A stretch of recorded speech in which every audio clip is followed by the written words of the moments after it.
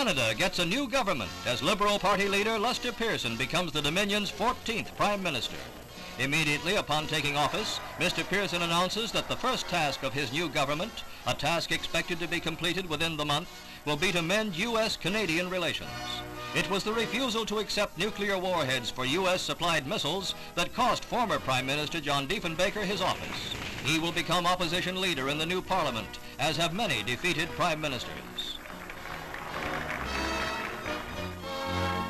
Mr Pearson, whose party holds a slight minority of seats in Parliament, will leave shortly to confer with Britain's Prime Minister, Harold Macmillan.